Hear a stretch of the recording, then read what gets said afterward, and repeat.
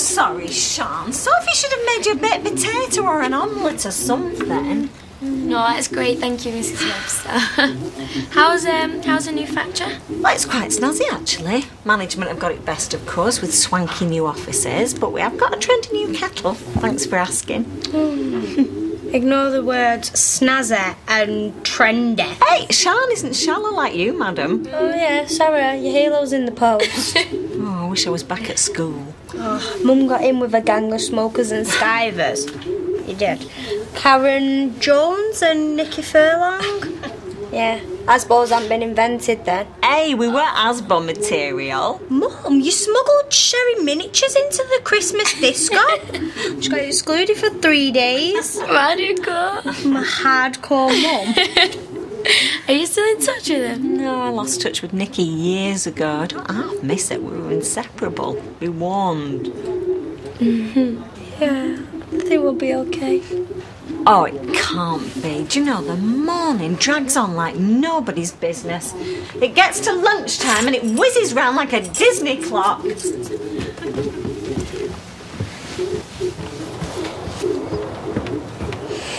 Maybe Fizz left it. The penny finally dropped. I married a perv. Well, he'd be the one who'd have to leave her because it's her house. God, it must have been a big ding-dong. Maybe he's after a bit of school uniform again. Oh, you keep away from him. Duh!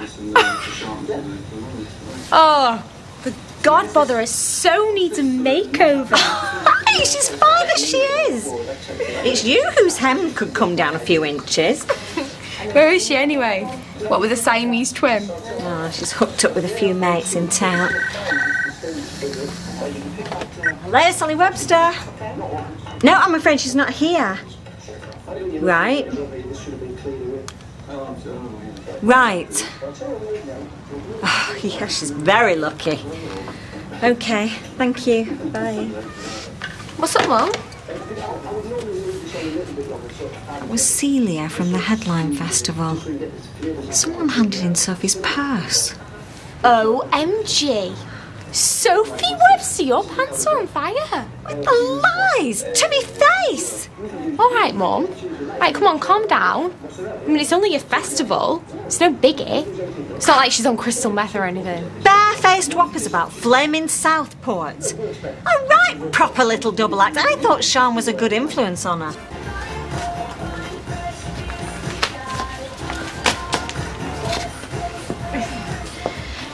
So you enjoyed Southport, did you, girls? Yeah, of course we enjoyed it. And I hope you offered to help Sian's mum with the washing up and the cooking and things. Yeah, we did a bit, didn't we? We made that meal that one day, didn't we? Oh, did you? What did you make? A mixture. A mixture. Yeah, no one just get everything and throw it out together.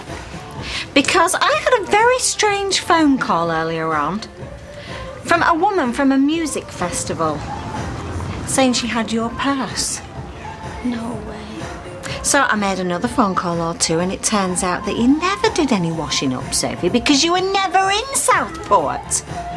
No, what happened? What happened was, you asked your dad and I if you could go to the music festival, we said no, and you decided to go anyway. I'm sorry. To hell with us, you just snuck off. We had no idea where you were. No, because it was only for a couple of days. Well, you're grounded, Sophie, indefinitely.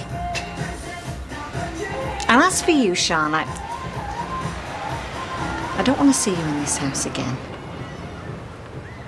I mean, Rosie, I could believe this of Sophie, but not you. What have I done? So say your goodbyes and make it fast. Dad? I agree with every word your mother said. What, even the bit about me? Especially the bit about you.